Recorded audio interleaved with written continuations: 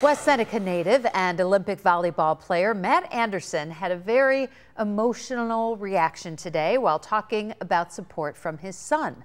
Last week, Two on Your Side showed you a video of Matt's 3- and 7-year-old children that was posted on his Instagram page. Matt answered questions from reporters in Paris about his son, calling him his hero. Having him see what we put into this, and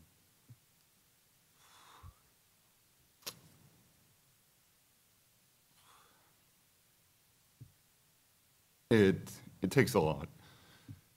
And it takes a lot of time and dedication and purpose. And for him to take that, whether it's into sports or just everyday life, that's my goal.